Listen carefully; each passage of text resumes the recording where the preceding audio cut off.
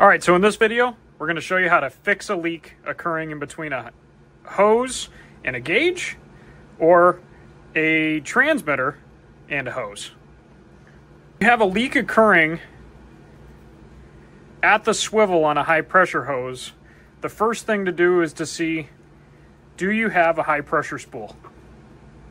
So a high pressure spool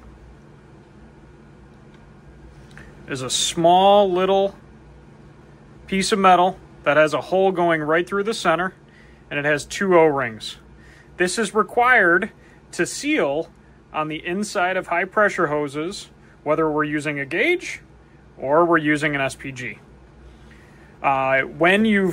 This is most commonly seen when we take a transmitter that was originally plugged right into a first stage and then put it on a hose.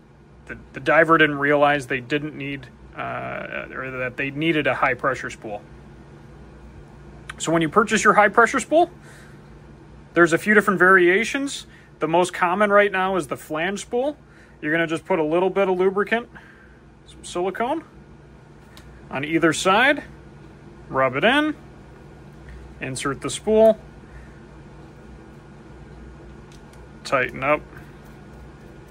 So anytime we're working with hoses and fittings on any scuba equipment, not a bad idea to use 2 wrenches, but also don't feel like you got to go crazy tight here. Just a little bit past hand tight is all you need. Then you can pressurize. And then bubble check. Everything's good to go. Sometimes if you find that you still, some SPGs just seem to be a little bit finicky, and they'll still give you the tiniest little stream. What I found is just reseating it. So go through this whole process again, tighten it down, pressurize it, that'll fix it.